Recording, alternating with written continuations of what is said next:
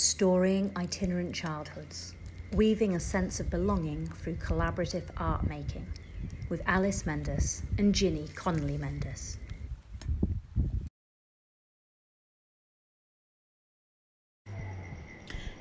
If you have never been to Australia before, it is hard to describe the intense, full-bodied uniqueness of this ancient continent where people have lived for over 65,000 years. The hot, dry wind, the damp heat, sweat rolling down your back as soon as you step out of the shower, the never-ending blue skies. And this is just my tiny place, footprint on the far New South Wales coast and then up the Queensland coast as far as Cape Tribulation. A subtropical and tropical experience through the lens of someone who grew up and spent most of their life in northern England. The grey damp, the ancient ruins and traffic jams, a complete dichotomy to my life today. I look at and travel through Australia as a settler colonial academic. My 2.5-year-old child was born here, still a white settler colonial, but her connection to this land and country and greater dreaming of this ancient land is different. This audio-visual presentation shares our journey of collaborative art journaling and nature connection as we live our itinerant life in 2021. Part of a wider self-funded research project into relationship to place and those living itinerant lives. This paper, although written and presented by Alys Mendus, focuses on the relationship between Alys and Ginny, mother and daughter, and Ginny's voice is heard and seen through the collaborative art making. I created this presentation of our family autoethnography with an ethic of care and awareness of the autoethnographic research by Sophie Tamas on writing about and with your daughter.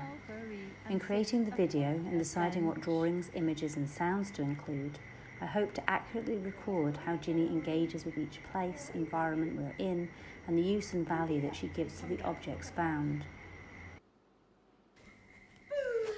One of Ginny's, or Bobby Ninny as she calls herself, favourite books is Baby Business by Jasmine Seymour, which we read and reread, lapping up the images, embodying the actions of the Indigenous baby smoking ceremony.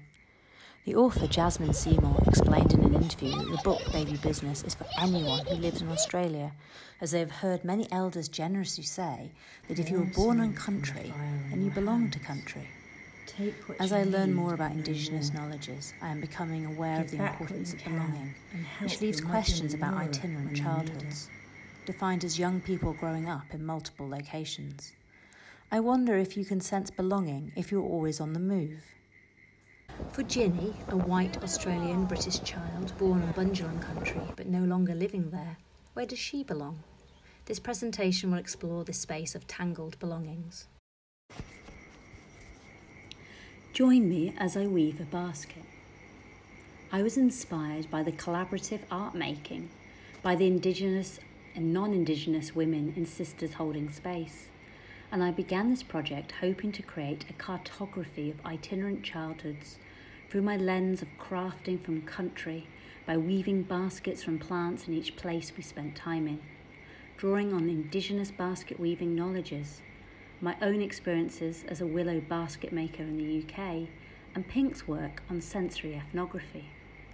I wish you all could smell the damp, alive greenness of the reeds dancing in my hands.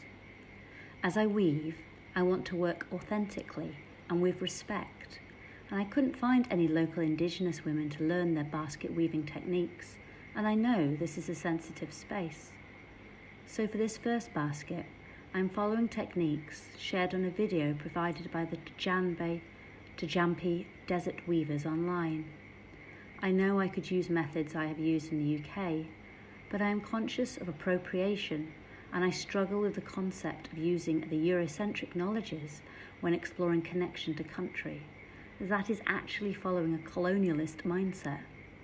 So I shall keep weaving, following the techniques shared by the Indigenous people on the video. I have observed Ginny's play as she makes sense of each new place, her growing confidence with the animals that we have cared for and the places to swim, the seasonal fruit to munch, oh the mulberries, and gardens to tend, and I've slowed down or attempted to be with her. Give the doggy she pats. makes sense and begins to be able to vocalise places, events, songs, people and books that are special to her.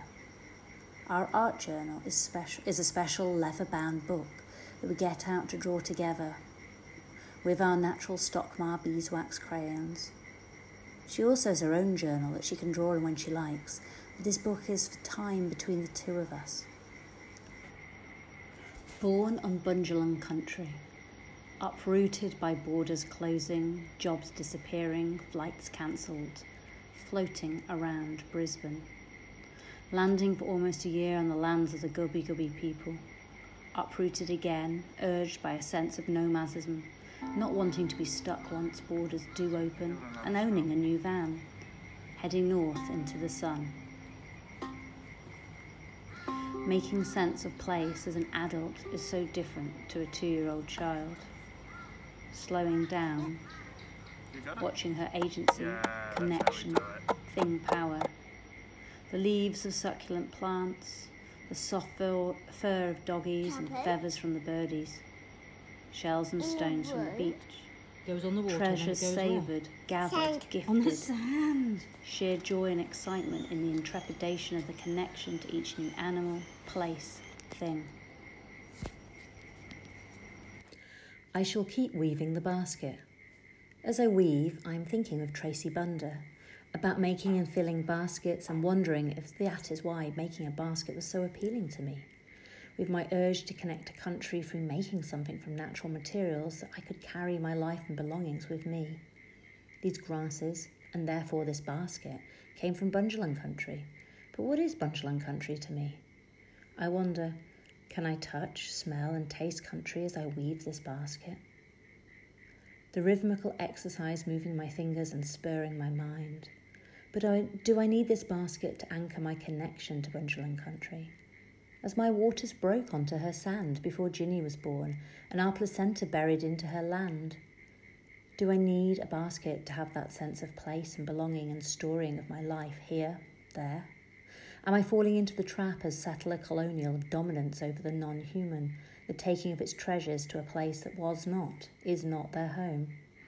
Maybe the basket is a remembrall from Harry Potter, an aid memoir, or just a beautiful basket quickly adopted as Bobby ninnies and taken off to become part of her play kitchen. My sister had a baby in the UK in July. Baby Anya may not have been physically held by Ginny, but she has been embodied in her drawings and play, featuring heavily in our daily lives. We've been sent some of her tiny baby clothes, which fit one of Ginny's dollies. Baby Anya's things have their own agency and connection as they have travelled across the world. Yes. Who's that? Family ties, thing, thought, power, and love. Family love, overriding across worlds. Except for video chats, we are a screen-free family, so extensive travel means reading lots of picture books together. These picture books help sculpt our conversations and support her identity and connection to place. We join the local library when we land in a new place. I'm conscious of what we read and often miss sections or change terms to create a more inclusive and age-suitable story. Alongside British and Australian classics, we have stories written by Indigenous authors, LGBTQI stuff, stories questioning stereotypes of gender, body size and ability. Threads that have been spun throughout our journeying are the weekly, cyclical role of the dustbin lorry or the garbage truck, depending on where you live. This is a weekly tradition. We have waited, watched anxiously and waved vigorously.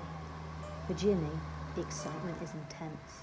She often cannot wave to the dustbin driver by the time they arrive. She is so in awe of the whole experience. Yes, we know. Throughout this paper, Ginny is not seen as the future, but seen as having her own direct agency, storying a place, totem and journey. The art making is collaborative and not always adult directed. It emerges through observation. I see similarities in the approach to that of the extensive work by Linda Knight et al. On intergenerational art making. When Ginny and I draw together, it is not directly about the drawing, it is more about the talk, about remembering the moments. It is, as Phillips and Bunda describe, a storing of our lives. I argue that it is this storing of our lives that I share through this audio-visual family autoethnography that acknowledges the vibrancy and the normality within an itinerant childhood. We may be moving from place to place, through country, but directed by a child-led pedagogy of clear rhythms. Ginny is supported to be present and have time to play and to be in each place. I realise that we do not need to take physical things from each country to be present as we have talk. We have our conversations whilst drawing, and Ginny talks about key people and places that still resonate with her. There is also a letting go of more Western ideals of ownership, a decolonisation of place. We tread softly and move on with the memory. I do not use our journal as an assessment tool, as Nita Tel described, but as a space to capture a moment, our conversation, and what is resonating in us both at that time. Using auto theory helps me make some sense, some effective sense of something happening following Harris and Holman Jones, in this place, in co-production, intergenerationally on country. Harvesting cane. Weaving and talking, drawing and talking, Bobby exploring life, locations moving, our stuff in storage. A very privileged childhood, a childhood on the move. Play, nature, deep time. What does she take with her? Sometimes objects become key people in our life. Baby Anya becomes Baby Anya lantern, Baby Anya juggling ball. Thing power, Baby Anya mango fruit that has fallen from the tree early. A 2-year-old development and wonder at our world. This is a visual audio paper. It is through this performative autoethnography, through the lens of auto theory, that this presentation allows you, hopefully your audience, to join us connecting with nature, art and family as we explore place and belonging within the context of itinerant childhoods. The art journal continues as we perpetually move on. This work, a research project in motion, bounces along. June to October 2021, we left Brisbane and travelled to Yeppoon on the central Queensland coast, where we broke down, sold our van and bought a Land Rover. We've slept in Bobby's van, Bobby's tent house, 2 different house sits, a friend's granny flat, a hotel, a cabin and more. We took Lando up to far north Queensland and then returned to our friend's granny flat in Yeppoon, and for now that is until Christmas. We have no idea what 2022 will bring. We have our stories, our drawings and our memories, and the things we have gathered and made along the way, even if they sit uneasily with me, richly supporting us adults and Ginny, landing softly and respectfully on country. Remember that it does not belong to us. We belong to country.